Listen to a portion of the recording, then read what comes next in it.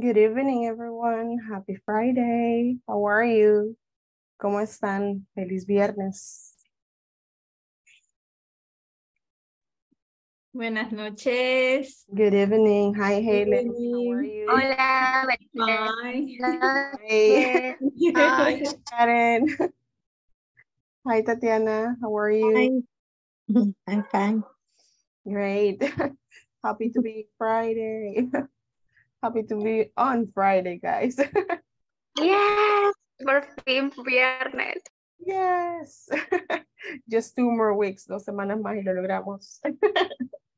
Que de hecho siento que va bien rápido el tiempo con ustedes. All right. Excellent. Yeah.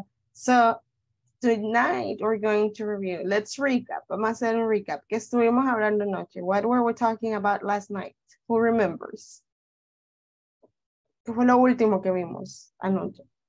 Presente simple, present simple. Presente simple. Exactly. We were talking about simple present, specifically with what? Específicamente con qué? With the verb to be? Affirmative. It was Affirmative. affirmative, correct? It was the verb to be, or was it action verbs? We were talking about simple present with action verbs, right? Ya habíamos visto en la semana anterior simple present specifically with the verb to be. Simple present solamente ser o estar, right? Porque por sí solo ese verbo tiene su propia gramática. Ayer empezábamos a ver simple present con verbos de acción, right? We were starting to see en los escenarios. ¿En qué escenarios utilizábamos simple present? ¿Quién me dice? ¿Para hablar de qué cosas ocupo simple present? Para cosas que son ciertas. Exactly, that is Afirmativa. afirmativas, Yes. cosas que son Permanent ciertas. situation. ¿Perdón? Permanent situation. Permanent situations. Permanent. Yes. For example, I live in San Salvador, right? I work from Monday to Friday. That is permanent for the rest of my life. So yes, for permanent situations, we use simple present.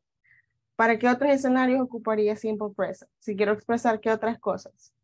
Short action now mencionaba ayer. Short actions happening now, for example, if you're watching a soccer match, si están viendo un partido, si se fijan los narradores, no narran en tiempo progresivo, ellos narran en presente. So that's one scenario where you could use it also. To describe people or things, para hacer descripciones, to make descriptions, you also use simple present, right? For example, I am short. I am a short person. I have long wavy hair and I have brown eyes and white skin, right? I am doing it in simple present. Lo estoy haciendo en presente simple, okay? Another situation where we could use simple present would be to give opinions. When you want to express your opinion on something, right? If I ask you, what do you think about your work? What do you think about your job? ¿Qué opina de su trabajo? Desde el hecho de que estoy usando what do you think, it's simple present, ¿ok? Viene usted y para hablar hace tanto oraciones afirmativas como negativas, right? For example, okay, I think my job is very demanding, but it's also very rewarding. I like to do my job, but I like to prepare the classes with a lot of time previously, right? Etc. Todo se hace en presente simple. So you can give your opinion on something in simple present. Also for daily routines, habits, cosas que hacemos todos los días. Les decía ayer, por ejemplo, you take a shower every morning. Ustedes se bañan todas las mañanas, right? You take a shower every morning. Or you go to church every Sunday. Van a la iglesia todos los domingos. You go to church every Sunday. And then also another scenario where you would use simple present would be to give instructions. Otro escenario bien común en el que ustedes utilizarían presente simple sería para dar instrucciones. Decirle a la gente paso a paso qué hacer, cómo hacerlo. You can do it in simple present. Okay? So those are some scenarios. Y si se fijan, es bien amplio como los escenarios en que se puede utilizar. Más adelante van a ver otros escenarios para los demás tiempos gramaticales, pero casi siempre presente simple es parte de las conversaciones en cualquier tiempo que ustedes estén hablando. All right? So, we were discussing last night the structure, right? How to make an affirmative sentence in simple present with action verbs. Y en realidad la estructura es bien sencilla. Solo voy a utilizar un sujeto y un verbo en su forma base, o sea, un verbo en presente, ¿ok? Todo lo demás va a ser complemento. La única regla es que si mi sujeto es tercera persona, él, ella o eso, al verbo le voy a agregar una S, solo en afirmativo, ¿ok? Y teníamos los ejemplos que veían anoche. Por ejemplo, I drink Coca-Cola in the afternoon. He drinks coffee in the morning. Para I drink no le puse eso porque no es tercera persona. Pero he es tercera persona, sí le pongo eso. He drinks coffee. ¿Ok? I wake up at 6 a.m. every morning. Yo me despierto a las 6 a.m. cada mañana. I wake up at 6 a.m. My sister wakes up at 7 a.m. I wake up, she wakes up, right? Y así vamos. Cada vez que vayan cambiando tercera persona, la S tiene que ir en el verbo cuando ustedes hablan en afirmativo. All right? So, last night, we were having to write 4 affirmative sentences about your work.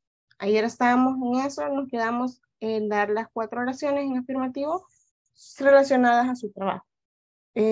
Solo fueron 2 o 3 personas las que pudieron darlas, así que vamos a revisar las de los demás. Levantemos la mano y vamos a escuchar las que hicieron ayer. So we can check them, para irlas chequeando, right? Levantemos la mano y les vamos a ir escuchando las que tengan. Todos quieren empezar desde cero y les doy 10 minutos para que Teacher, los que las dijimos ayer, ¿repetimos? pueden hacerlo realmente si quieren solo refrescar. Si no, si ya las tienen anotadas los demás, vamos a escucharlos, ¿ok? Karen Velázquez. La vimos, Karen. I am the San Salvador. Okay. My dog is beautiful. My cat is angry.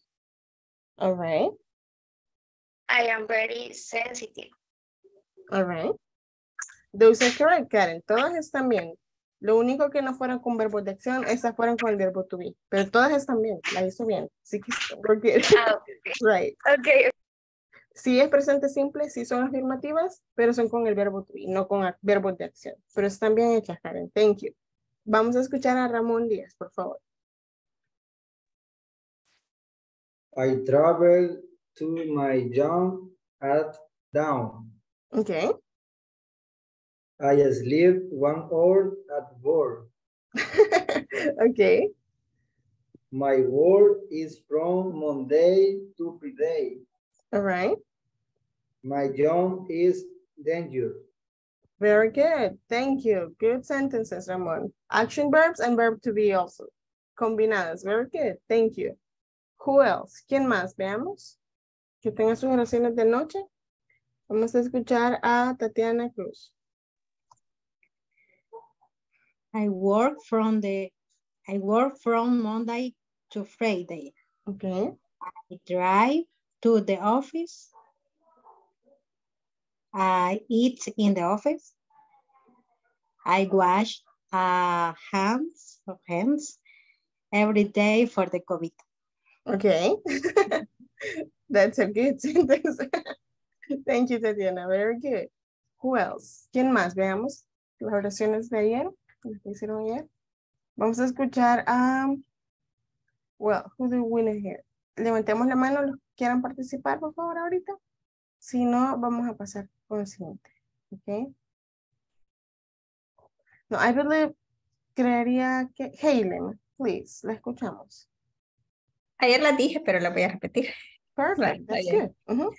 I work as a supervisor in the Western area.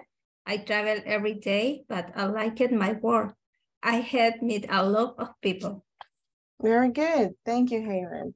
Si se fijaron, Haylem incluso ocupó una de sus oraciones, ya era como conversación. Ella dijo, I travel a lot, but I like it, right? So she really made a connection. Hizo ese but es una conjunction, una conexión que hace una idea más larga.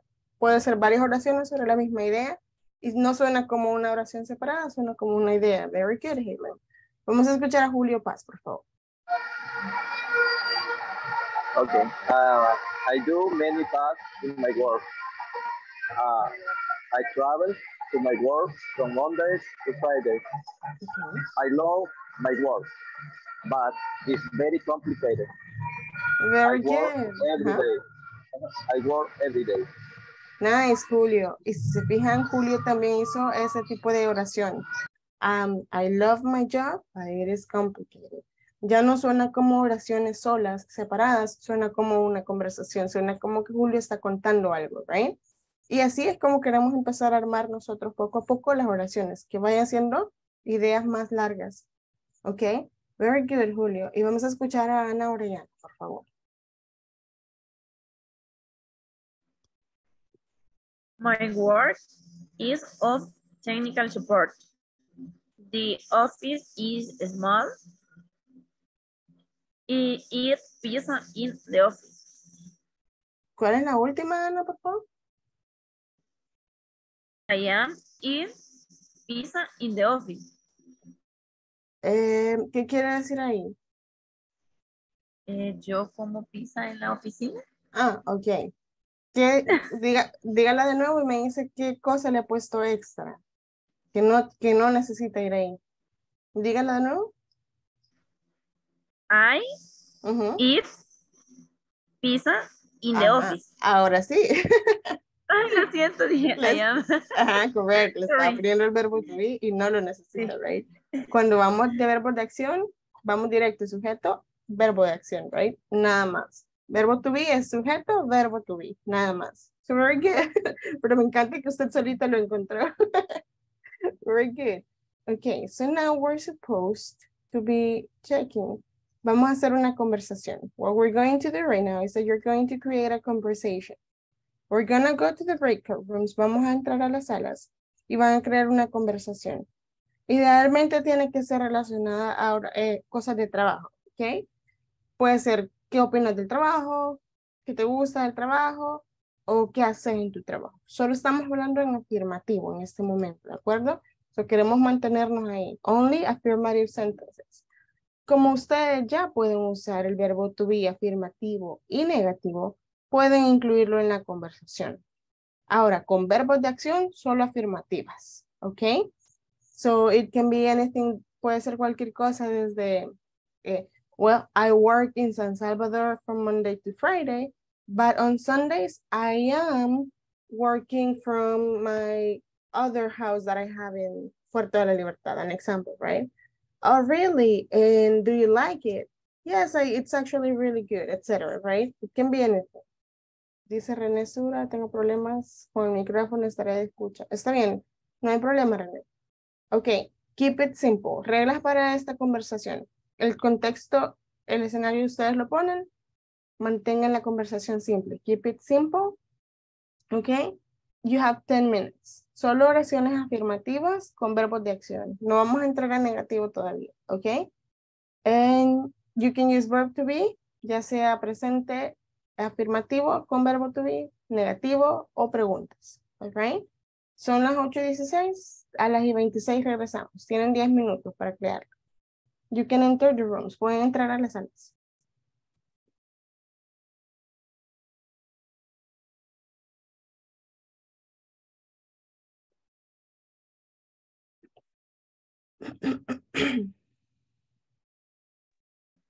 Y a mí no me sale ingresar a sala. Chelsea. ¿Quién me dijo eso? Ana o Chelsea.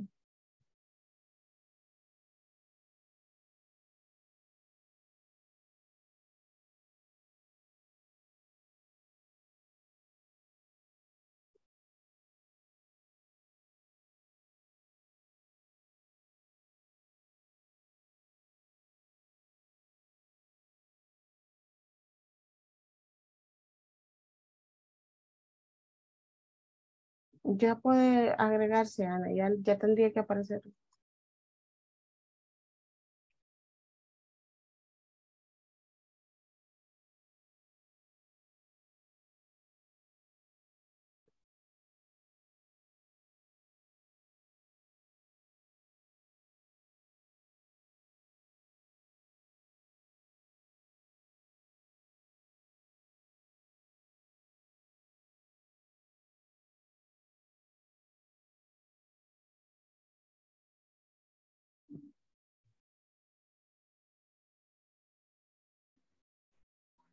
Me regresa a la sala principal. La voy a mover, Ana, la voy a poner en la sala 2. Permítame. Ok, Ahora ya puede ingresar. gracias. Ujú.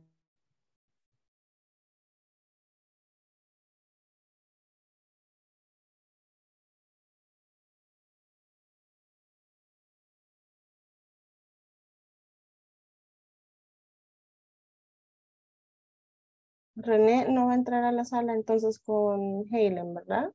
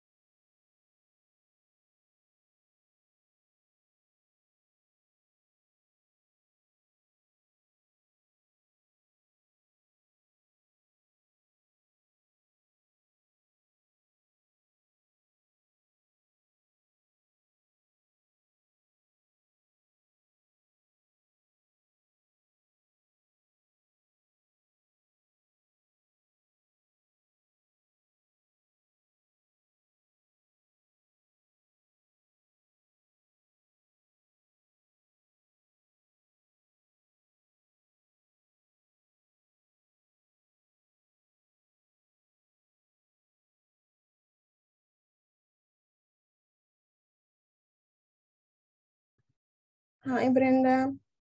Ahorita solo vamos a esperar a que regresen sus compañeros de las salas porque están haciendo una actividad.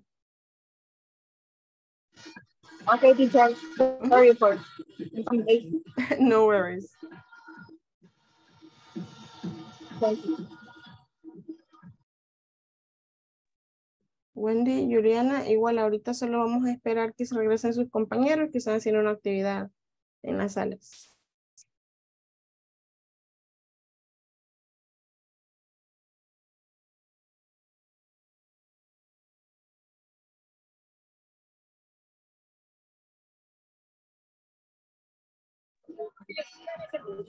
Hola, teacher. Fíjese que Hi. estamos working con Julián Oh, y la Lía. okay. Que no vamos a participar. Sí, entonces nos conectamos, solo que tal vez nos da chance de no estar participando porque estamos trabajando también. Okay, sería usted, Brenda, Juliana y ¿quién más? Wendy. Está Lali Wendy, no sé, Julito se había conectado, Julio Rivas y David Gaitán también está. Okay. 5 somos. Caray, media clase. No. Estamos en clase. O sea, sí estamos conectados, ahí vamos a estar tratando de escuchar, pero también estamos nos llaman y todo eso. All right. Estamos trabajando. Okay, that's good. Igual la asistencia les va a quedar, así que no se preocupen. Y gracias por avisar. All right. Solo vamos a estar pendientes cuando de la asistencia y todo para responder después. Yes, Tengo que please. estar ahí juntas y estar pendientes. Yes, si pueden participar en alguna actividad, está Yes, muy por bien, eso, pero porque si no, hoy me está llamaron bien. en el día regañándome. Yeah, they need your participation. Está bien, teacher. Okay. Y lo sé solo por hoy porque De estamos acuerdo. como en la fiesta aquí en la Legión de la Reina. Por eso. De acuerdo, está muy bien. Gracias por avisar. Sí. Pero vamos a estar pendientes y tratar de participar en la asistencia. Perfect, de acuerdo. Thank you.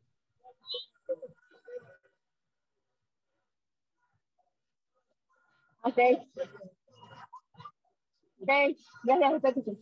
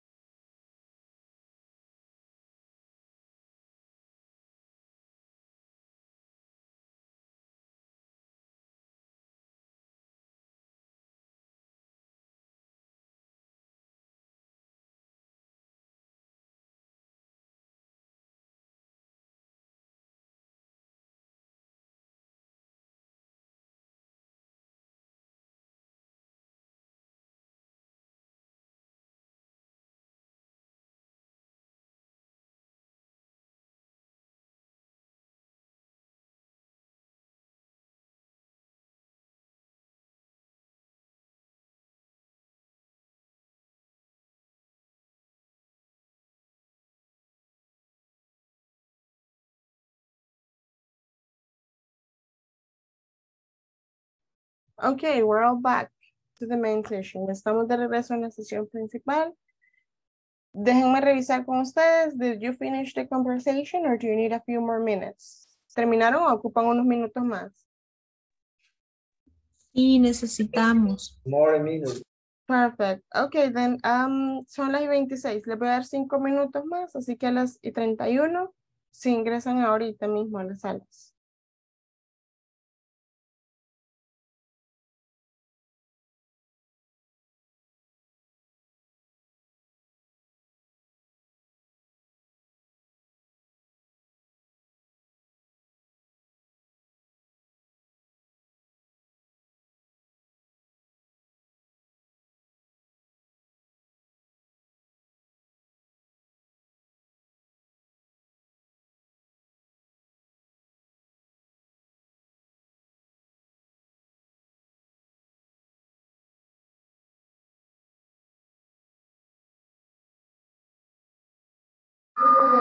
Hello, teacher.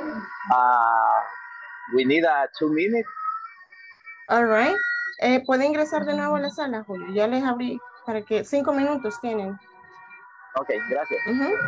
Thank you.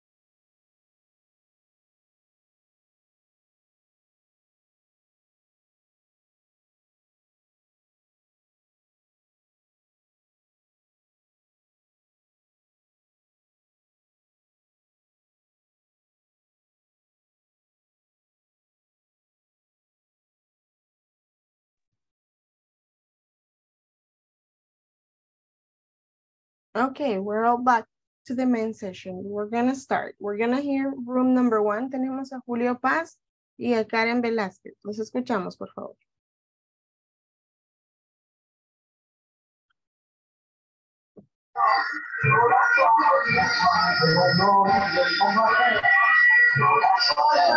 Inicia. Hello. Hello, Julio. How are you? Hello, Karen. I'm fine. How are you? Yes, I am fine too.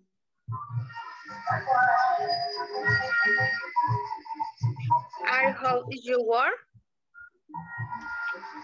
It's heavy, but they are things of the trade. How is your work? Well, I will work for the company.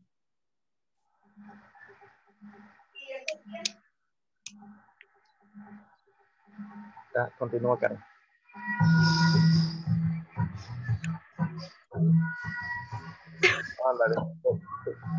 Nice to see you, Karen. Nice to meet you. Thank you for the effort. Julio, I know you're still working. Sé que siguen el trabajo, Julio, así que gracias por el esfuerzo. Buen trabajo. Cumplieron con el requisito mínimo. No era una conversación complicada la que buscábamos. Era justo eso, algo sencillo. Que ocuparan simple present affirmative, right? Very good. Thank you, Julio and Karen. Good job. Vamos a escuchar a Ana Orellana y a Helen Valle. Hi, Anna. Nice to meet you. How are you? Hi, Eileen. Nice to meet you too.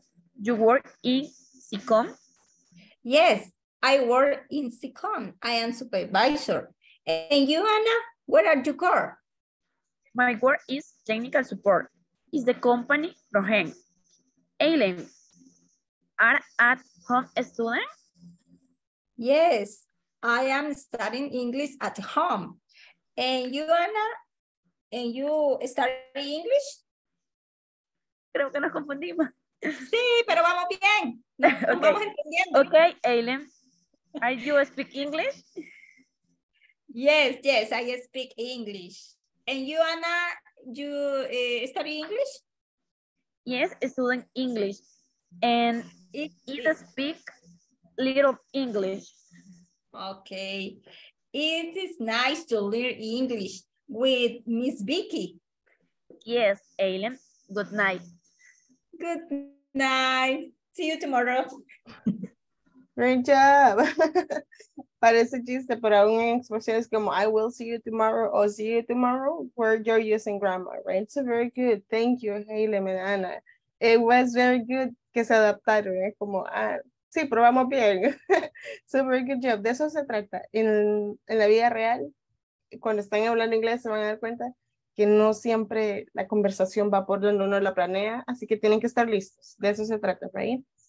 Good, thank you. We're gonna hear room number 4 right now. Tenemos a Javier Valle, Ramón Díaz y Chelsea Guardado. Los escuchamos.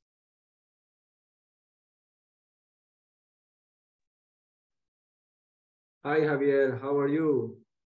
Where do you work? Hi, Ramon. I'm fine. I work in Coagro.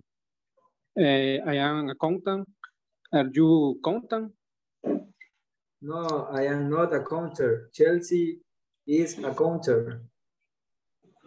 Yes, I am an accountant. I work at Cosavi, Javier. You and I are colleagues. Yes, Chelsea. Gracias.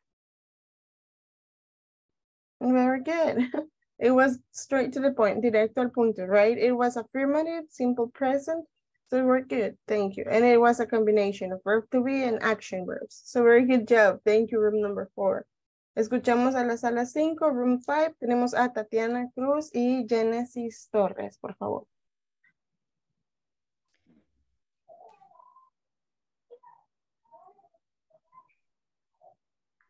Hi, Tatiana. How are you?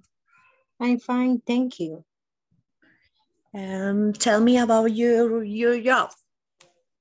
I work in the factory of Salvador. Oh, great.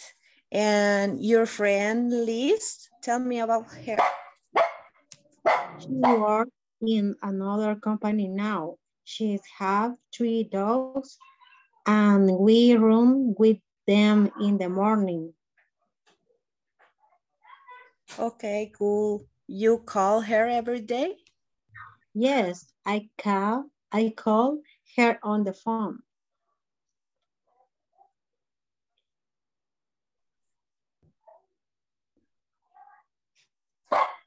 Okay.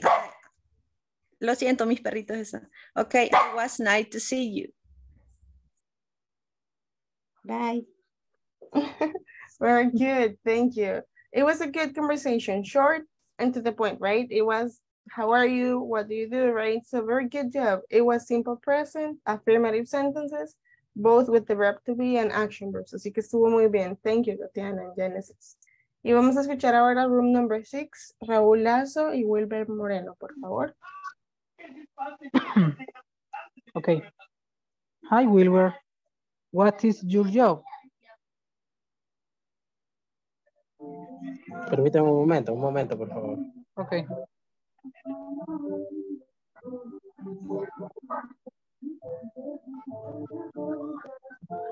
Repeat, por favor.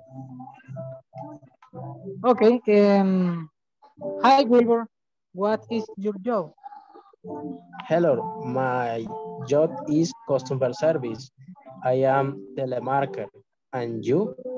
What working? I work in a account office. Oh, Juan, nice to meet you. You have good afternoon. Goodbye. Okay, nice to meet you, Wilber. Good night. Very good, Wilber and Raúl. Very good job. Straight to the point. Affirmative sentences, simple present, mixed verb to be, mixed action verbs. So that was really good. Thank you everyone who participated. Okay, so we're going to do an exercise. Vamos a hacer un ejercicio de listening, okay?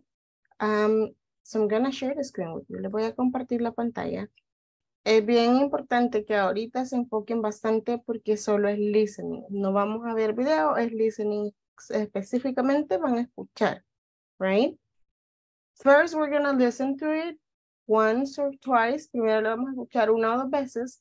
Después vamos a leer lo que acabamos de escuchar. Y luego vamos a contestar las preguntas, ¿ok? All right. Before that, hay una parte que dice pre-listening exercise. Eso es que va antes, right? Del ejercicio de listening. Ocupo a una persona que me ayude a leerlo, por favor. One volunteer to read that. Una persona que lea eso donde dice pre-listening exercise. Julio Paz, por favor.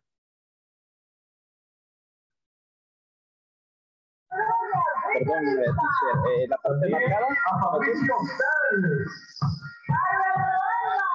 Perdón, solo tiene que leer acá. Okay. A common topic of conversation centers around of the, no, permítame, voy a repetir. A common topic of conversation centers around of our work.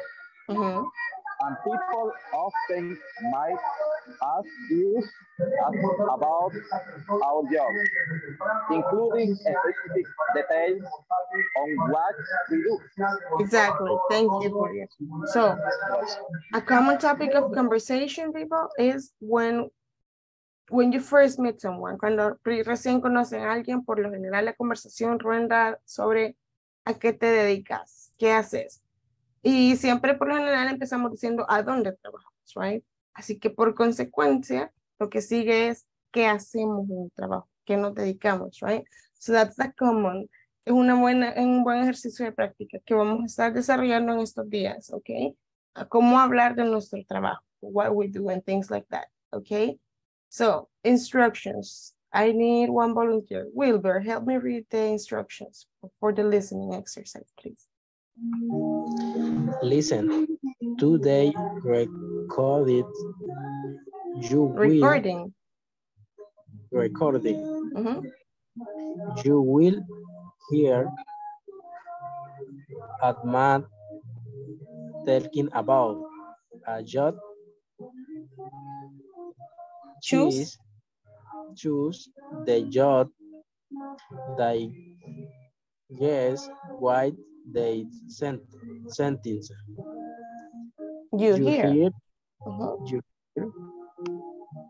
They review the script to this listen activity at the bottom of the page. Thank you very much, Wilbur. Okay, vamos a poner el listening en este momento. Please be ready, por favor, concentrados, para que puedan sacarle máximo provecho y puedan escuchar bien. Le voy a dar volumen al audio, ¿ok? Number 1. He really enjoys preparing food at the Italian restaurant.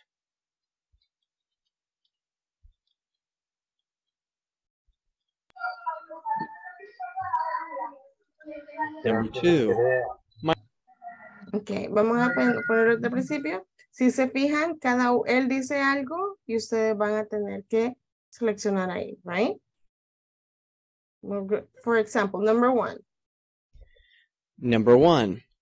He really enjoys preparing food at the Italian restaurant.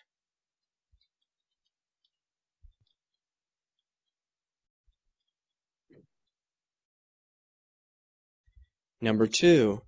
My father teaches math at a university in our hometown.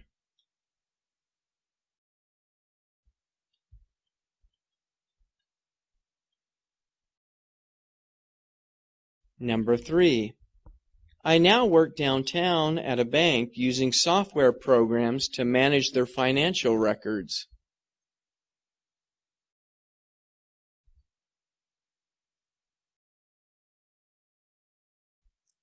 Number 4. She carries a gun for protection as part of her job.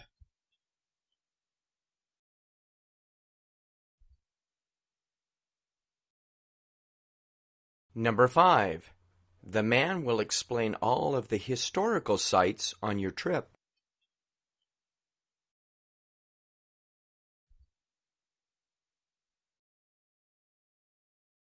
Number 6. Maria works at a clothing store helping customers find what they need.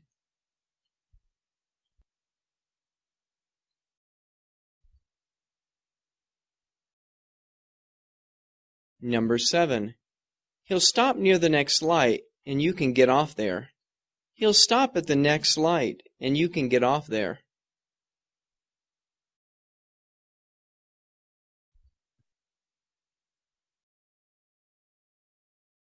Number 8.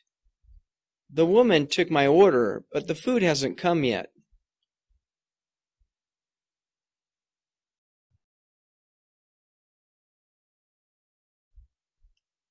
Number 9. The man said that my car wouldn't be ready until tomorrow because he hasn't finished repairing the problem.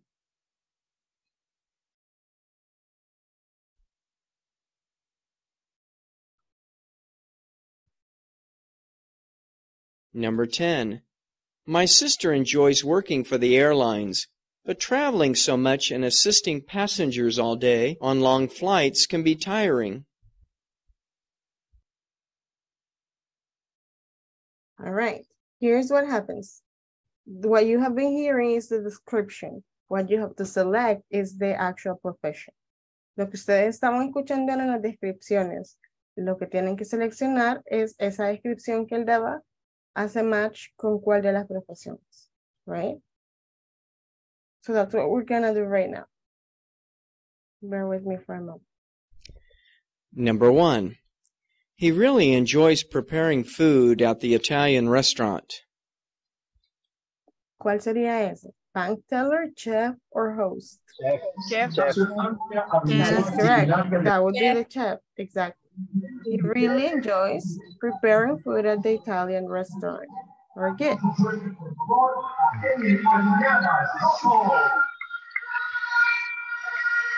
Professor. My father teaches math at a university in our hometown. Professor. That is correct. Number 2 would be professor. Leámosla, por favor. My father teaches math at a university in our hometown. Exactly. Yes, that would be professor. Let's hear number 3.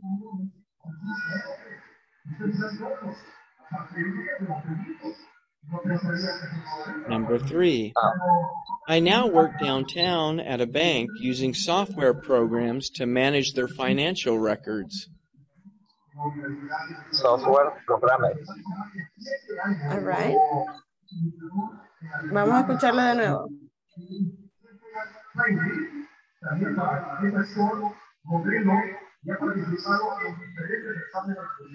Number 4. She carries a gun for protection bank using software programs to manage. Number 3. I now work downtown at a bank using software programs to manage their financial records. Okay. Software programmer. Exactly. This one is software programmer. Okay. No era software programmer, perdón. Esta es accountant. Okay. This one is accountant porque dice, I now work. ¿Quién me ayuda a leerla? Veamos. Helen, please. I now work downtown at the bank using software programs to manage their financial records. Accountant. Okay. Yes, it's the accountant. Porque, aunque sí es tricky, y así son los exámenes del listening siempre. Van a escuchar palabras que nos pueden parecer las correctas porque las vemos acá en la respuesta, pero no necesariamente es esa. Aquí la parte importante es que dice to manage the financial records, para administrar los récords financieros. Entonces sería accountant, okay? Let's go with number 4 then.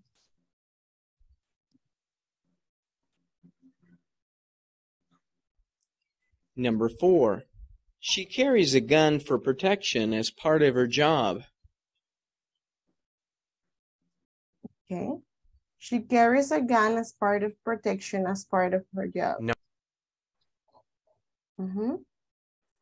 She carries a gun. Police officer. That is correct. Ella lleva un arma. She carries a gun for protection as part of her job. That's the police officer. Okay. Now we're gonna hear number 5.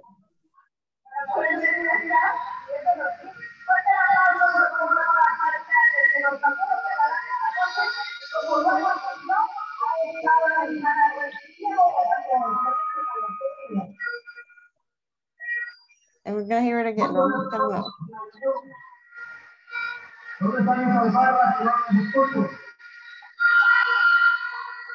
Number 6. Hola. Maria Hola. works at a clothing store helping customers. Hi, ¿quién dijo hola? Yo. Hola, Julio, su micrófono está abierto. Gracias, gracias. Vamos a escuchar la número 5 de nuevo. Number 6. Maria works at a clothing store. All of the historical sites on your trip. Okay. Number 5. The man will explain all of the historical sites on your trip. The man will explain all of the historical sites on your trip. Okay. The man will explain all of the historical sites on your trip. Tour guide. Tour guide. That is correct. That would be the tour guide. Very good. Let's hear number 6 now.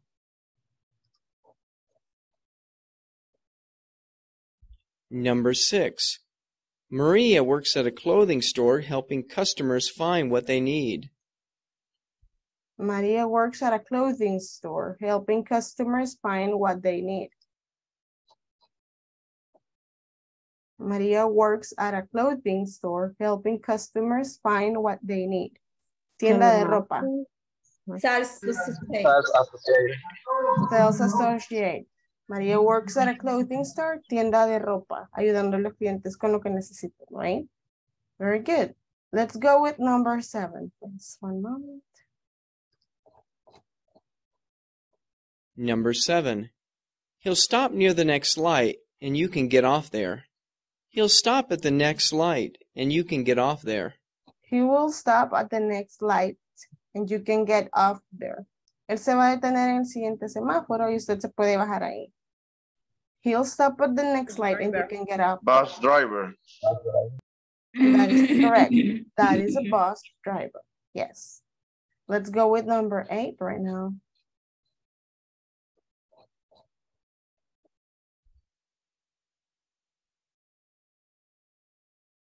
Number 8. The woman took my order, but the food hasn't come yet. The woman took my order, but the food hasn't come yet. The woman took my order. La señora tomó mi orden, pero la comida aún no viene. The food hasn't come yet. Server. That is correct. The server, right? En otras partes van a ver que le llaman waiter or waitress, si es mujer, right? En este caso, server es general. We're going to go with number 9. Bear with me.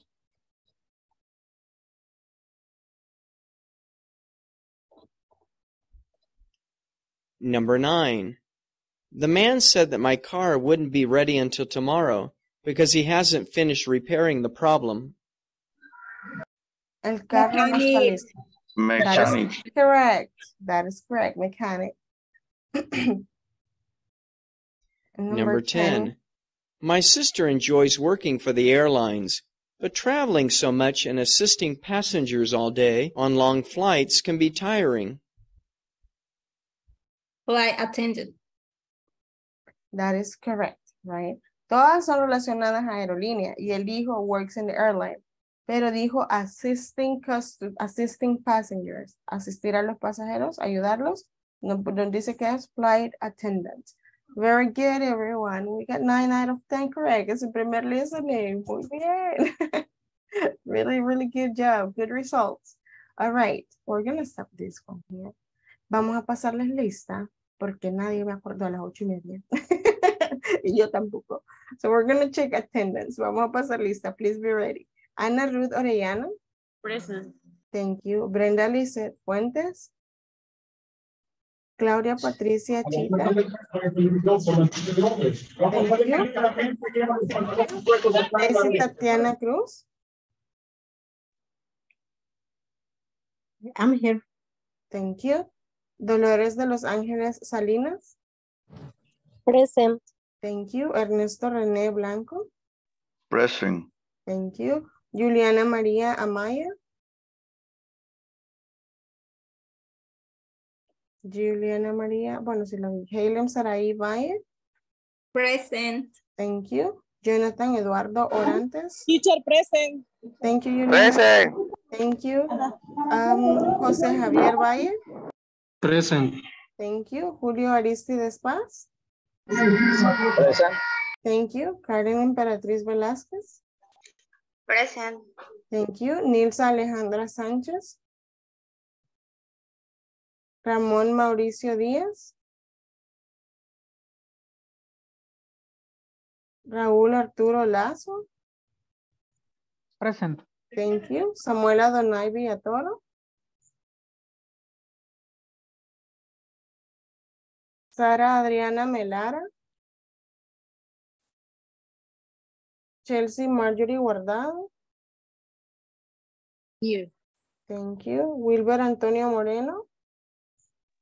Present. Thank you. Genesis Patricia Fuentes. Present. Thank you. Freddy Franklin Turcios. Santos González Hernández. Wendy Yamilet Umaña. Thank you. José David Gaitán. José David Gaitán. Okay, we're gonna check attendance here. Terminamos attendance con esta. All right, so. ¿Quién puso presente? Ah, David Gaitán está presente. Okay, give me one moment. Okay, ahora sí ya están. So, I'm gonna share my screen with you guys. We're gonna continue with the presentation. We were talking in affirmative sentences, right? Estamos hablando de oraciones afirmativas. Ahí nos habíamos quedado. In simple present, with action verbs. En presente simple con verbos de acción. Okay? So now we're gonna check the opposite version, que sería the negative. Oraciones negativas con presente simple. En presente simple con verbos de acción. Ok. Ya que empezamos oraciones negativas en presente con verbos de acción, empezamos a hacer el uso de unas cositas que se llaman auxiliary verbs, verbos auxiliares. Por lo general, los vamos a usar en estos tiempos simples. Si usted utiliza un auxiliary, va a ser para negativo o para preguntas, ¿ok? En este caso, si se acuerdan, oración afirmativa solo ocupó sujeto, verbo de acción. Lo demás es complemento. Acá, para el negativo, voy a ocupar do para todos los sujetos menos terceras personas. Terceras personas ocupan das, ¿ok? Entonces, ¿cómo hago yo una oración negativa? Esta es mi estructura. Subject plus do not o does not plus the verb in the base form plus complement. ¿Ok? Entonces, en presente afirmativo, sujeto, verbo. En negativo, le agrego el auxiliar acá. Sujeto, do not o does not, dependiendo del sujeto, verbo en su forma base y un complemento.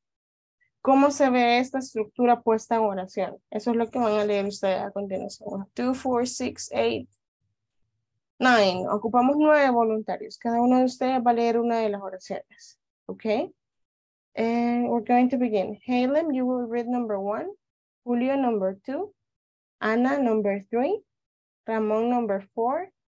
Genesis, number 5. René, number 6. Karen, number 7. Quedan 2 más. Brendita, number 8. Y queda Tatiana, number 9. Please. Iniciamos, Haley. I don't buy clothes every week.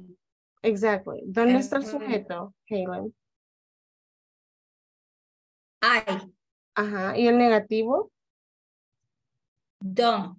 Exactly. Ese don't ahí está abreviado. Es como decir do not. Es don't. Si ustedes lo quieren decir abreviado, sería don't. ¿Ok?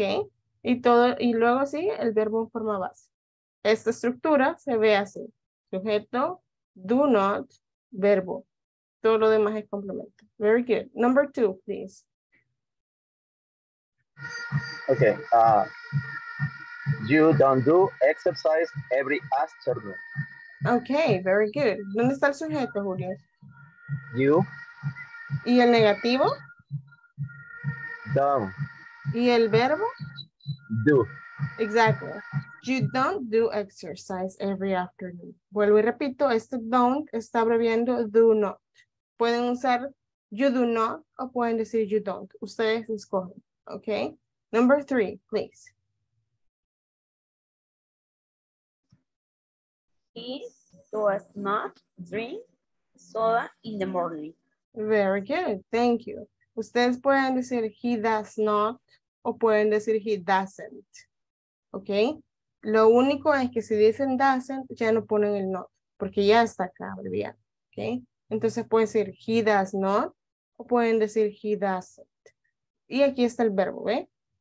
Sujeto, auxiliar negativo, verbo. He doesn't or he does not drink soda in the morning. Very good. Number 4, please.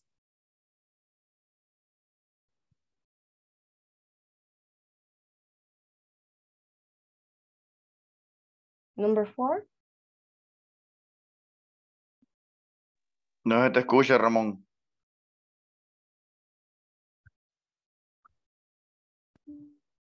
¿Me escucha? Yes, ahora sí. She don't. Doesn't. She doesn't. She doesn't. Room in the park on Sundays. Very good, thank you. Entonces tenemos sujeto. Como es tercera persona she, sería does not o doesn't. Vuelvo y repito, ustedes escogen si dicen does not o dicen doesn't. Cualquiera de las dos funciones. She doesn't y el verbo run. She doesn't run. Ella no corre en el parque los domingos, right? She doesn't run. Algo que tenemos por lo general cuando estamos aprendiendo inglés es que el cerebro pone la palabra no. Si yo quiero decir, por ejemplo, yo no corro, a veces decimos I no run. Y eso no existe. La gramática para hacer una negativa nos dice que en presente voy a decir un auxiliar y después el negativo y después un verbo. Entonces yo puedo decir she doesn't run. O si estoy hablando de mí misma, I don't run. Yo no corro. Pero no puedo decir solo sujeto, la palabra no y el verbo, eso no existe. All right? Siempre tiene que ir un auxiliar. Number 5, please. It doesn't live in the ocean. Correct. It doesn't live in the ocean. Ese animal o eso no vive en el océano. It doesn't live in the ocean.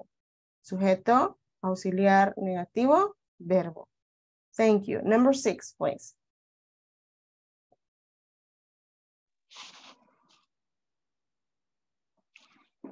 You doesn't buy pizza often. You don't. You don't. Don't. Don't. Bake pizza often. Correct. Bake pizza often. Thank you. You don't bake pizza often. Entonces nos dice sujeto primera persona, do. Plurales, do not. Entonces segunda persona, you don't bake pizza often. All right. Number 6. No, 7. Number 7.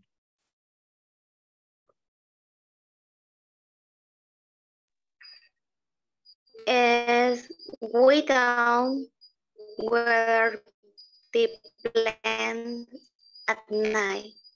Correct. Thank you. We don't water the plants at night. Nosotros no regamos las plantas en la noche. We don't water the plants at night. No regamos las plantas por la noche. Number 8, please. They don't study during the day. Correct, Brenda. Thank you. Ellos no estudian durante el día. They don't study during the day. Or they do not study, como usted dice. And number 9, please. Maria doesn't sing in the concert. She plays the piano. Correct. Maria doesn't. Como es tercera persona, she, ocupo does not, o abreviado, doesn't. Maria doesn't sing in the concerts. Sujeto, auxiliar, negativo, verbo. Maria doesn't sing in the concerts. She plays the piano. All right? And before we move to the exercise, y antes de que nos pasemos a los ejercicios, vamos a separar los auxiliares. ¿Ok? Para primera persona, I, siempre sería do. You do. We do. They do. En este caso, como estamos hablando de negativo, ¿verdad? I do not. You do not. We do not. They do not.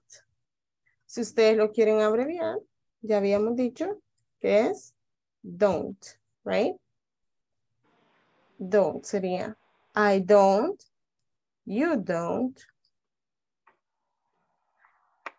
O pueden decir we don't. O pueden decir they don't. Como ustedes gusten.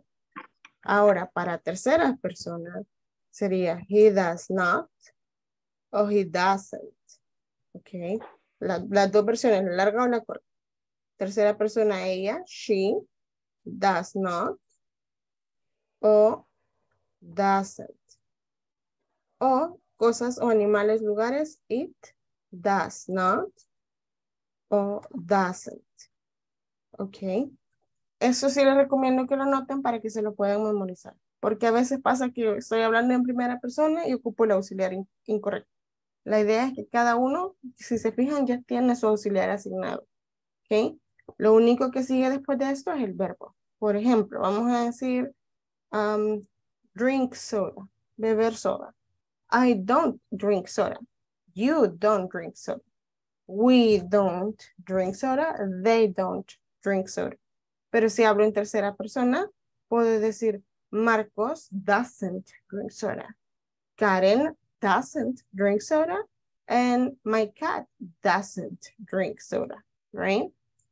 So, lo único importante acá es que se acuerden, terceras personas son las únicas que pueden utilizar does o does not, o doesn't, right? Just for you to have that in mind. Que tengan eso en mente. Okay? We're gonna stop sharing. We're gonna go to the presentation. So here's what you're going to do now. En este momento lo que van a hacer es que van a entrar a las salas y van a combinar, van a crear otra conversación. Idealmente de lo que ustedes deseen, el contexto es libre.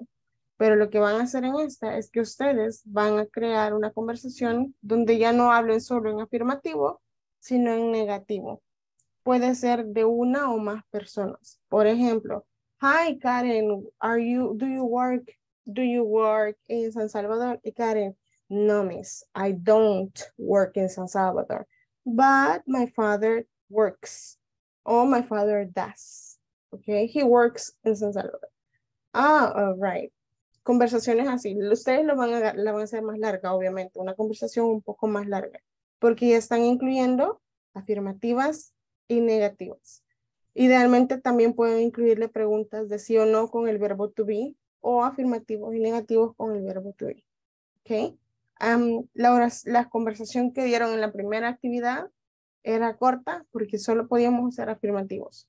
Ahora pueden agregar negativos en cualquiera de los sujetos. Por tanto, la conversación se espera que la hagan un poco más larga, ¿ok? Y que suene bien conversacional, ¿ok? Vamos a tener como mínimo 3 participantes por sala. Así que pueden ingresar en este momento. Son las 11, a las 21 podemos revisar cómo vamos, ¿ok? Pueden entrar ahora.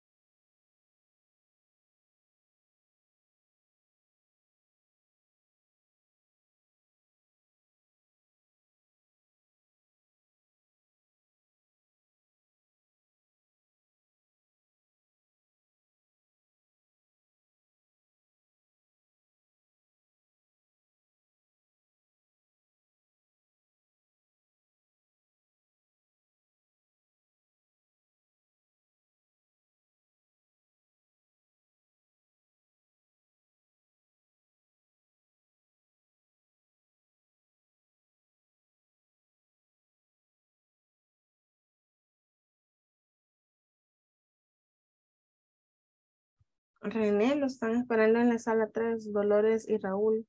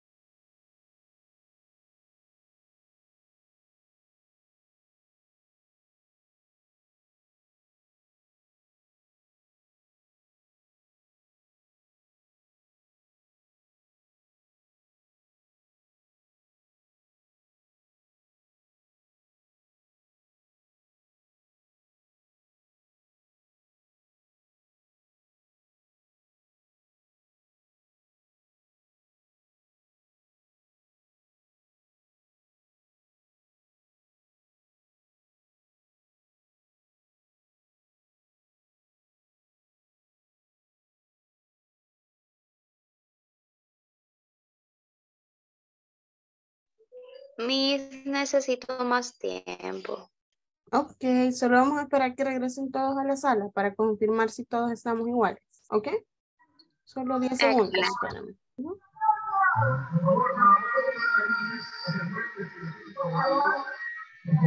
Ok, ya estamos todos de regreso. Vamos a revisar. ¿Pudieron terminar toda su conversación o les sirven unos 5 minutos más? No sirve. Ok, todos estamos en la misma página entonces, ¿verdad? Las salas están abiertas, tienen 5 minutos hasta las y 27. ¿Ok? Pueden ingresar a la sala de nuevo para terminar la presentación.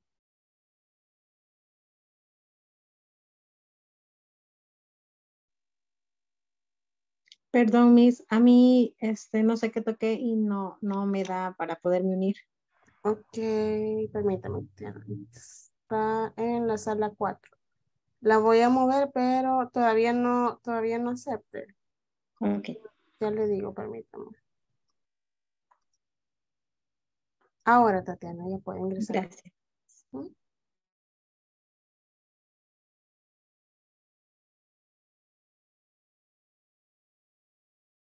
Wilber, ¿usted con quién estaba? Estaba con Julio y Chelsea. Ah, ok. Ahorita ya puede ingresar a Wilber. Gracias. Ujú.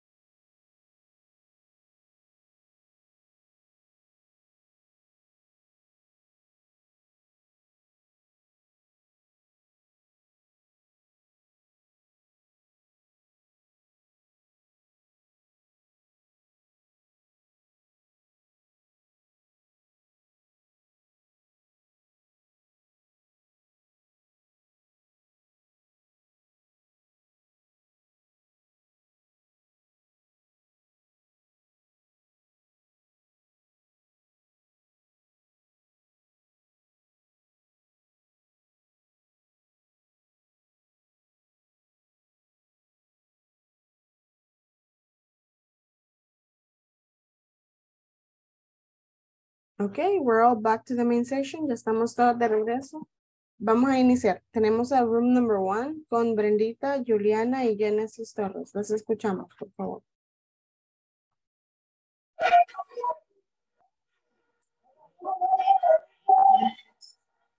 Hello. Tell me, how is your day, Brenda? Hi, Genesis. Well, my day is very tired, but I'm fine. Oh, that's good. Do you want to go to drink a coffee? I'm sorry, Genesis. I don't want to drink coffee now. Maybe another day. Okay, understand. And do you want to go to the cine? I'm sorry. I don't want to go out today. Okay, understand. Okay, see you later. It's all, teacher. All right. Genesis, Brenda, thank you. Sé que están trabajando todavía en Brenda, pero gracias por participar. Muy buen trabajo. It was a good conversation. Incluso usaron preguntas, todavía no las hemos visto, pero las usaron bastante bien. So very good job, very conversational. Thank you. Thank you. Ok, vamos a escuchar en la sala 3. Tenemos a David Gaitán, Dolores Salinas, Raúl Lazo, René Sura. No sé cuántas de estas personas participaron realmente en esta sala. ¿Me dejan saber, por favor? De momento solo éramos 3. Que sería usted, Raúl, ¿Sí? Dolores, ¿y quién más? Y René. Ok, de acuerdo. Entonces David Gaitán no está todavía. Los escuchamos entonces, Dolores, Sí, Raúl y René, por favor. Okay. Hello, my friends. How are you? Hi, Raúl. Nice to meet you. Good. And you? Very good. And I'm fine. Thank you. And you, Dolores, how are you? I'm fine. And you, friends, what do you do in the next weekend? I will play soccer.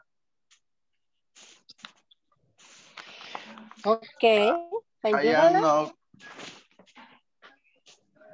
I am not going to play soccer. I better go to the beach. And what will you do, Dolores?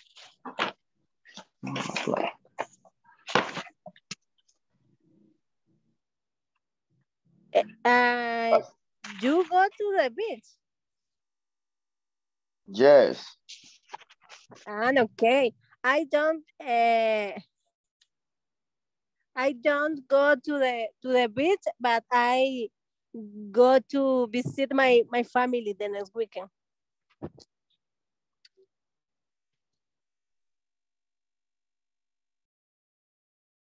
Hasta ahí lo hicimos, teacher. Okay, thank you, room number 3. It was conversational. That's really good that it was conversational. And you used affirmative sentences, okay? Now, vi que estaban queriendo hablar en futuro. Estaban hablando como next weekend. Todavía no estamos ahí. Para hablar en futuro se ocupan otros auxiliares diferentes al que estamos ahorita. Pero idealmente para hablar en presente o escenarios que tienen que ver con present, de los que vimos al principio, sí pueden hacerlo con esta gramática, simple present, all right? Thank you, room number 3, very good job. Vamos a escuchar a la sala 4 ahora. Tenemos a Ana Orellana, Heilem Valle y Tatiana Cruz. Las escuchamos, por favor. Hello, Tati and Anna. Do you play soccer? I don't play soccer. And you, Anna? Yes, I play soccer. I have a question, Eileen and Tati. What is your question, Anna? I want to know when you on vacation for us to play soccer. My vacation is from December 23 to January 2. I go on vacation in 50 days. Then let's play soccer the 25th of December on the court of Merliot. That's fine with me. Very good. Nada más. Very good, thank you. It sounded like a good conversation. It was important information. When do you go on vacations? Si se fijan, esa pregunta se pudo haber hecho en futuro, pero como estamos hablando en presente, ustedes la dejaron así en presente. ¿Cuándo te vas de vacaciones? En vez de cuándo te vas a ir, ¿verdad? ¿Cuándo te vas de vacaciones? Y si lo podemos, si traemos la gramática del escenario en que estamos hablando, podemos incluso usar simple present para ese tipo de actividades, right? Que son prontas a suceder, entonces se mantienen en simple present, right? Y que estamos seguros que pasa así, right? Cada año yo me voy del 23 al 7, por ejemplo, entonces I go on vacations, ni siquiera tengo que usar auxiliar en el futuro, porque estoy hablando de algo que pasa, digamos, cada año. Entonces es presente simple, right? Very good. Let's hear room number 5 right now. Tenemos a Adriana Melara, Karen Velázquez y Ramón Díaz. Los escuchamos, por favor. Miss Adriana Melara no estaba en el grupo, solo estaba con Ramón. Ah, ok. Entonces vamos a escuchar a usted, Karen, y a Ramón, por favor. Okay. Hi, Karen. Do you like flowers? Yes, I really like flowers. Do you like rose? I don't like rose. I like sunflowers. And you like flowers? I don't like flowers. I like soccer. I don't like soccer. Good, Ramon. All right. That was a typical conversation between classmates. Una conversación normal entre compañeros, right? I don't like roses, I like soccer. And she's like, I don't like roses, I like sunflowers. Hicieron justo lo que tenían que hacer. Afirmativas, negativas, simple present. So very good job. And it was very conversational, very natural. Thank you, Karen and Ramon. And we're going to hear room number 7 right now. Julio Paz, Chelsea Guardado, and Wilbert Moreno, please. Hi, Julio. How are you? Perdón. Hi, Julio. Are you playing soccer? No, Wilbur. I don't play soccer, but I like to see soccer games. It are awesome. Okay. And you, Chelsea, what do you play? Hi, I play basketball. It's my favorite game. And you, Wilbur, are you an athlete?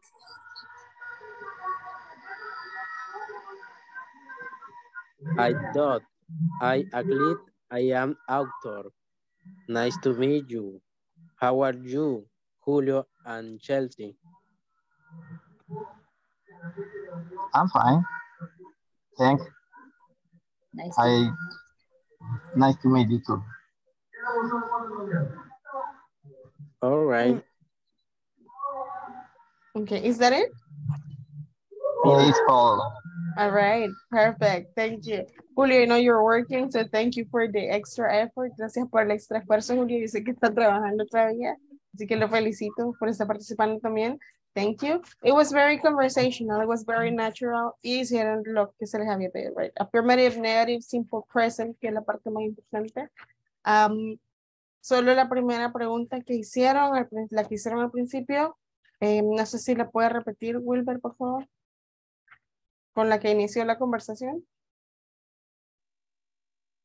Excuse me.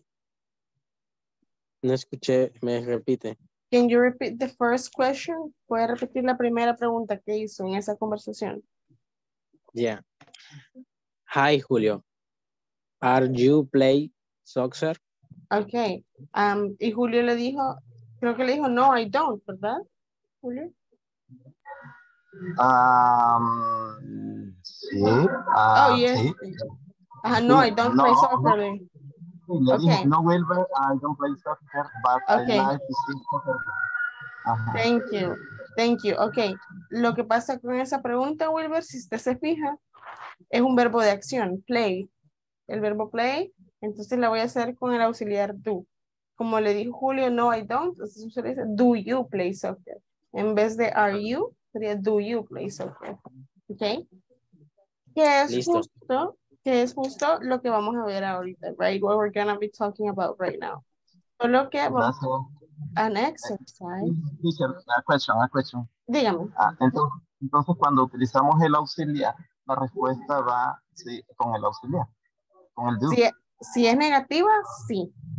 Si la respuesta es negativa, ocupa do not, o don't, o does not, o doesn't. Pero si es afirmativa, acuérdense que solo ocupan sujeto y verbo de un solo, ¿verdad? Así como le dijo Julio, le dijo, I don't play soccer, negativo. Y usó auxiliar para negativo. Pero le continuó, para I like, y le dijo, pero I like, sujeto verbo, ¿ok? Entonces para negativo sí ocupa auxiliar, para positiva solo sujeto verbo, ¿ok? Very good, thank you. Okay, we're gonna go to the student's manual right now. We're gonna go to page 20 over here. Give me a moment. Here on page 20, you can see, tenemos como un resumen de ejercicios, de oraciones, ¿ok? Affirmative, I keep track of the financial account. Negative, I don't keep track of the financial account. Ocupo 3 voluntarios más, cada uno va a leer la afirmativa y la negativa. Affirmative, negative, affirmative, negative. 3 personas más. Helen, number 2, please. Julio, number 3, please. And one more person, number 4. Vamos una persona más para el número 4, veamos. Dolores Salinas, la número 4, por favor, la última. Iniciamos, Hayden, pues. You know the police and regulation. You don't know the policies and regulations. Very good, thank you. Let's hear number 3.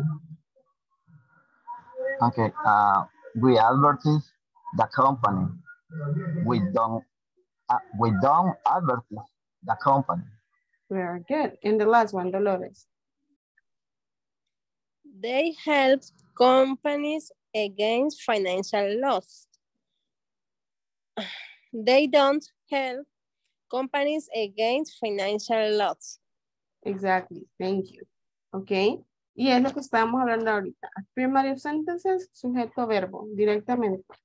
Ok, a menos que sea tercera persona, he o she, le agrego una S al verbo, afirmativos.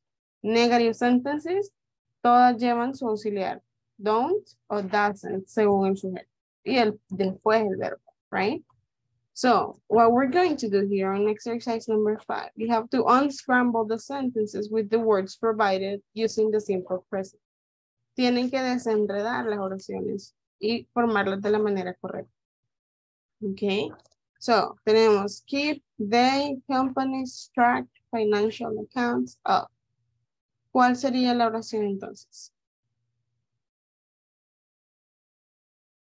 Vamos a empezar por ubicar el sujeto, que sería they. Okay. They. Como es una oración afirmativa, sé que tengo que buscar directamente un verbo. ¿Dónde está el verbo acá? ¿Quién me dice? Keep. Exactly. Llevo 2 entonces. Sujeto, verbo. They keep track. They keep track. Ellos llevan el récord of financial accounts. O puede ser of companies' financial accounts, right? They keep track of companies' financial accounts, all right? Number 2, number 3, and number 4. Les voy a dar 3 minutos para que las puedan ordenar. La 2, la 3 y la 4. En 3 minutos a las 46 las revisamos.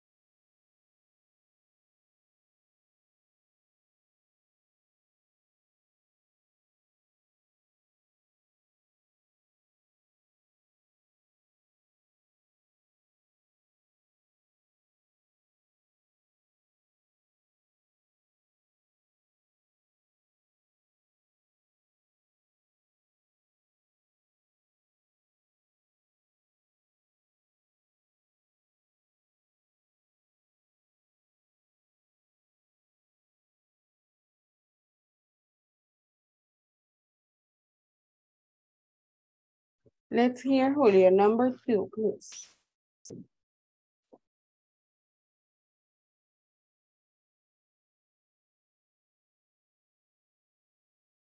Julio, number 2, please. Tiene el micrófono cerrado, Julio. Perdón, me estaba haciendo bolas.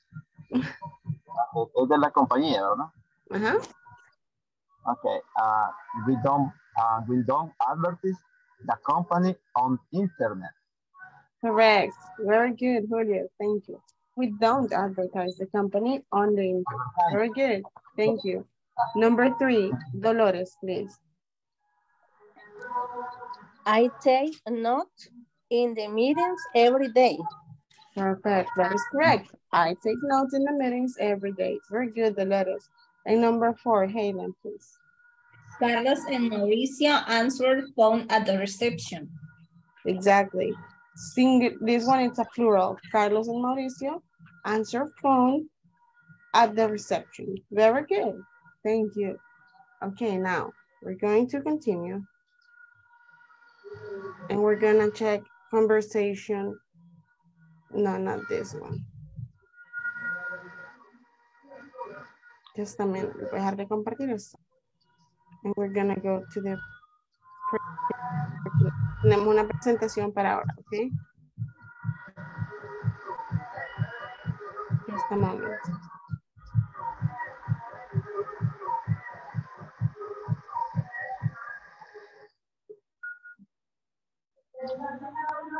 Ahí. Okay, so we have 2, 4, 6, 7. I need 7 volunteers. Cada uno de ustedes lee de izquierda a derecha, affirmative, negative, y ahora le agregamos interrogative, yes or no questions con verbo de acción o verbo to be. En este caso, estas son con el verbo to be. Give me one moment. No es esa la que quiero mostrarles. Esta es. Okay, so we have 2, 4, 6, 8. Son 8 personas las que ocupo para leer. Cada uno de ustedes lee el affirmative, donde dice statement, es affirmative, negative, y lo que vamos a ver ahorita, yes or no questions, y las respuestas para verbos de acción, que ya lo vimos para el verbo to be, ahora vamos a verlo para el verbo de acción. Ok, so we need 8 volunteers, ocupamos 8 voluntarios. Levanten la mano, por favor, para asignarlos. Helen, you will have number 1, Dolores, number 2, Ramón, number 3, Julio, number 4, Wilber, number 5, Tatiana, number 6, Renee, number 7, and Genesis, number 8. Please, let's begin. I like ice cream. I do not like ice cream. Do I like ice cream? Yes, you do. No, you do not. Thank you. Number 2. You love me. You do not love me. Do you love me? Yes, I do. No, I do not. Thank you. Number 3. He works in a bank. He does not work in a bank. Does he work in a bank? Yes, he does. He does. No, he does not. Very good. Number 4, please. She trusts him. She does not trust him. Does she trust him? Yes, she does. No, she does not. Thank you.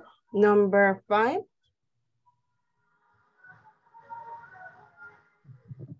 Is word loudly.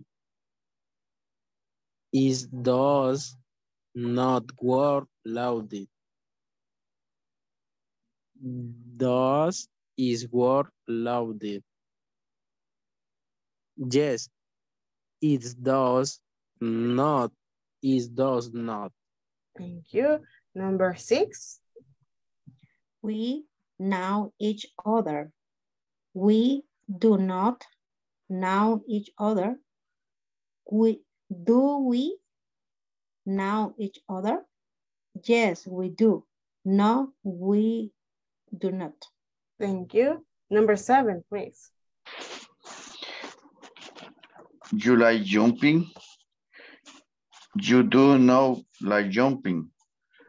Do you like jumping? Yes, we do. No, we do. No. Number 8, please. They give money. They do not give money. Do they give money? Yes, they do. No, they do not. Very good. Thank you, everyone. Okay. Estos dos, affirmative and negative, ya los manejamos, los acabamos de estar practicando. Vamos a empezar con yes or no questions and the short answers, ¿ok? Para verbos de acción. Cuando es el verbo to be, yo ya sé que solo voy a cambiar el verbo to be al principio, ¿verdad? Por ejemplo, I am happy. Pregunta, am I happy? You are in your house. Pregunta, are you in your house? Right? Solo cambio el verbo to be de posición. Con las preguntas para verbos de acción, me voy a apoyar en el auxiliar siempre. Do or does, dependiendo del sujeto. Acuérdense, he, she, it, siempre va a usar does en presente. ¿Ok?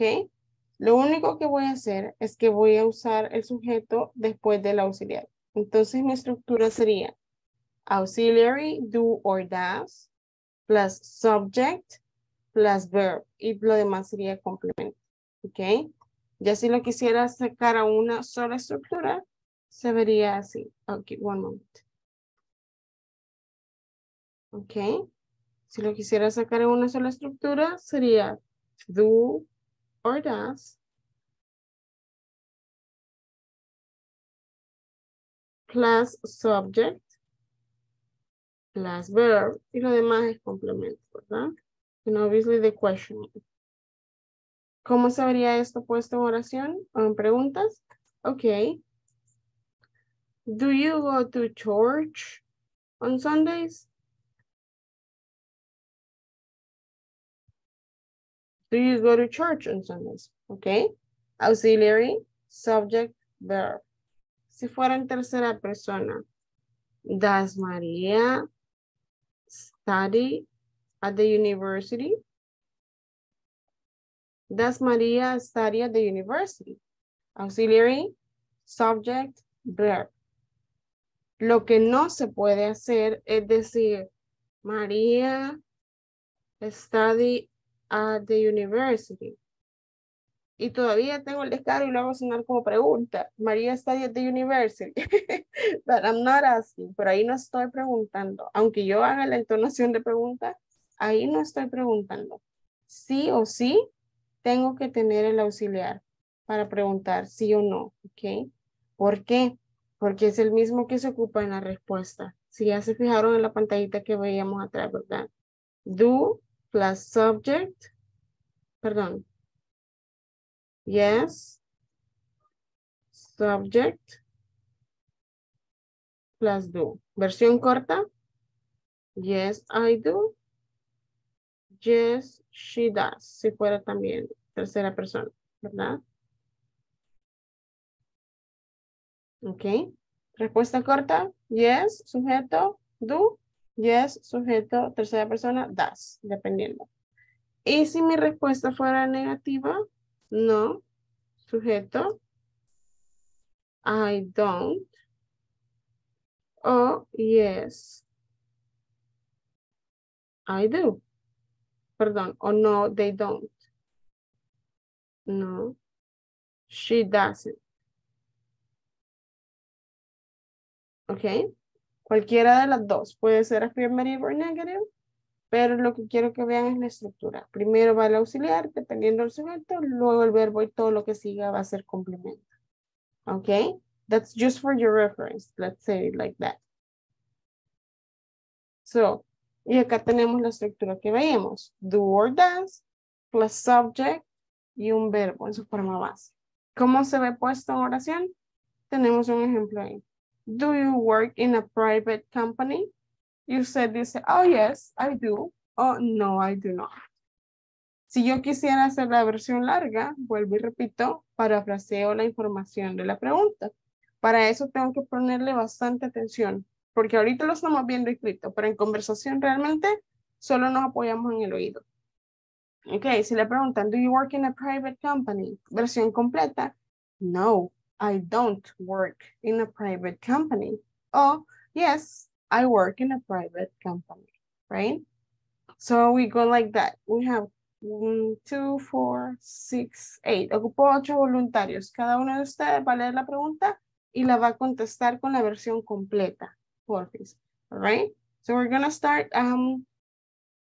Julio, you will be number 2. La número 2. Dolores, number 3. Ramón, number 4. La versión número 4. Number 5 will be Genesis. Veo a Helen, number 6. Chelsea, number 7. Y number 8 va a ser Wilber. ¿Ok? Iniciamos. Number 2, please.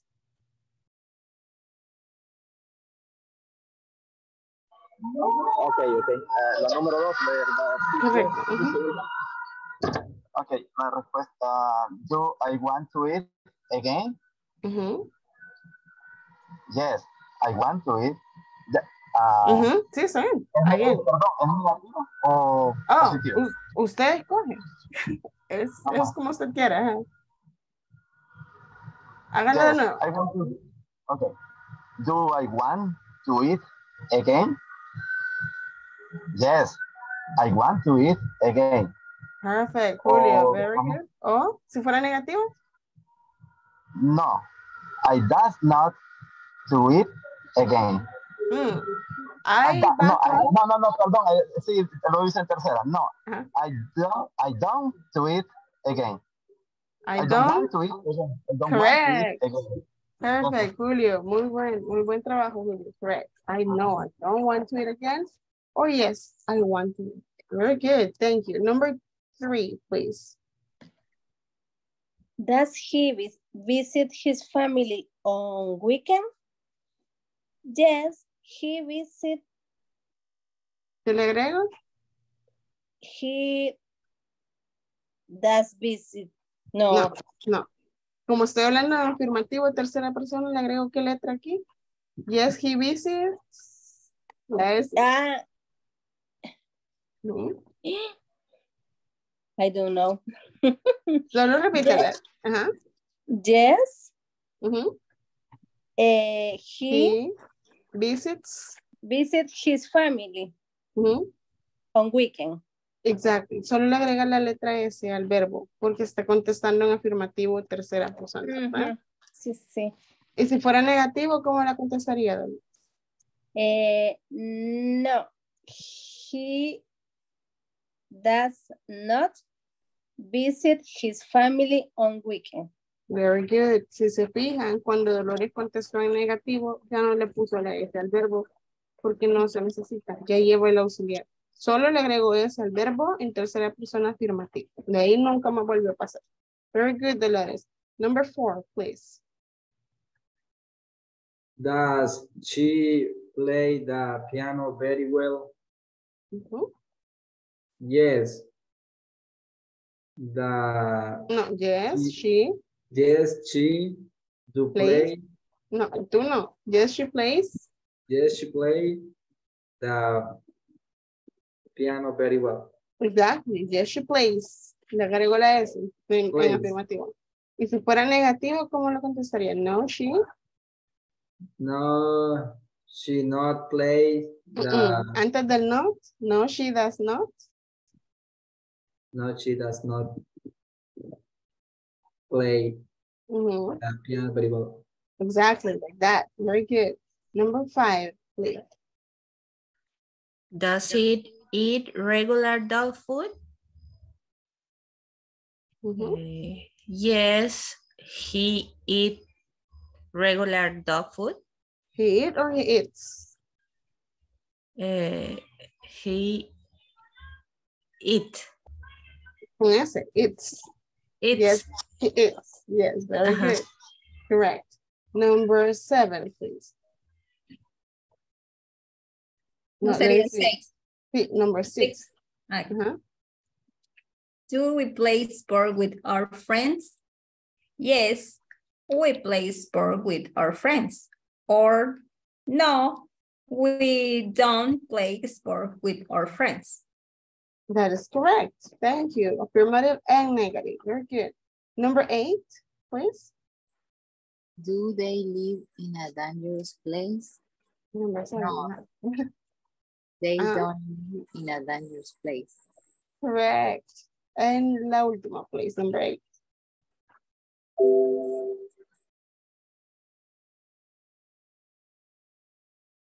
¿Quién tenía la última? Wilbert, creo que era. Wilbert está por ahí. Yes. Okay. Okay. Sería does David ride and motorcycle? Does David ride a motorcycle?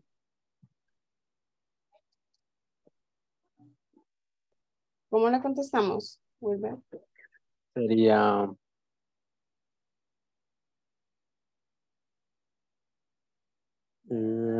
permítame.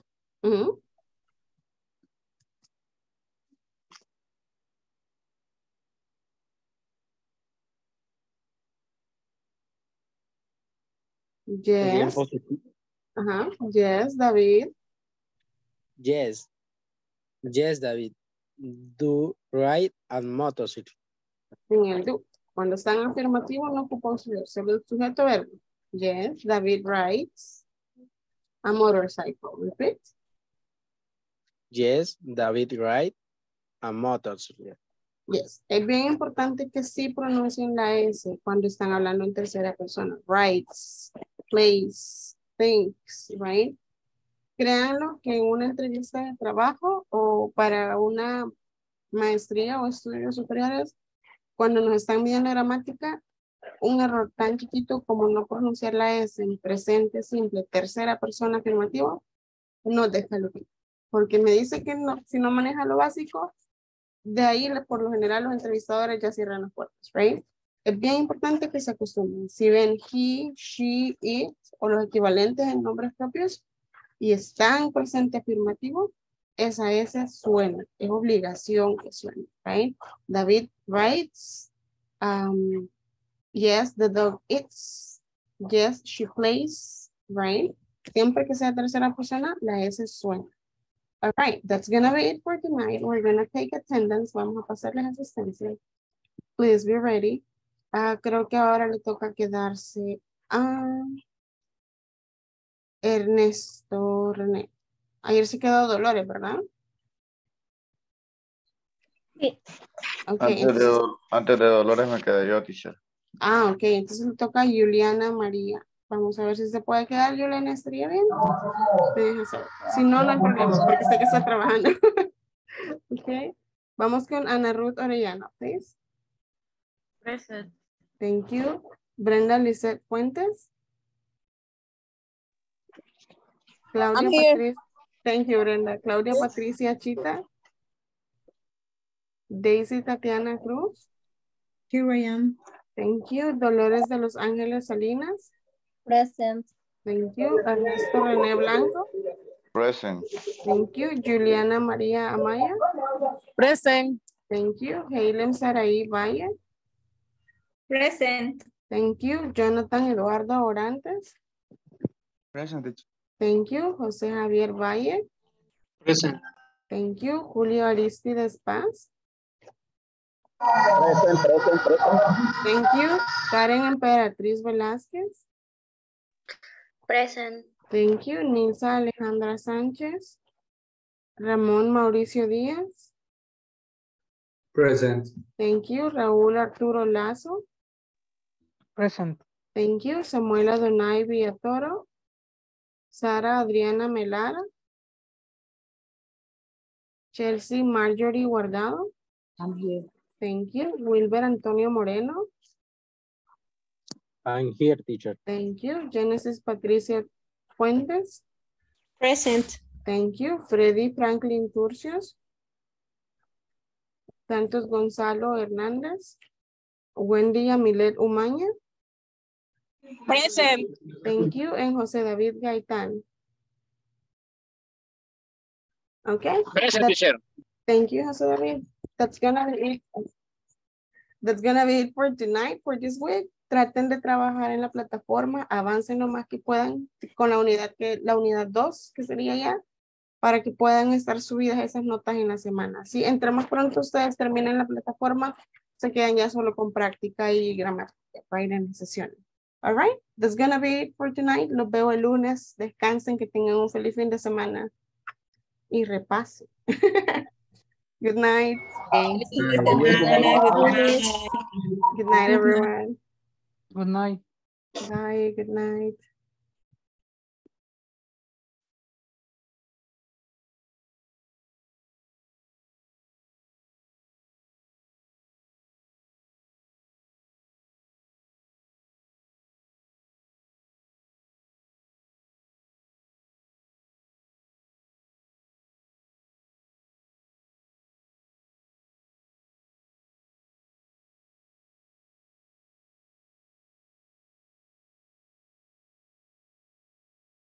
Juliana se puede quedar a su asesoría, puede estar o no.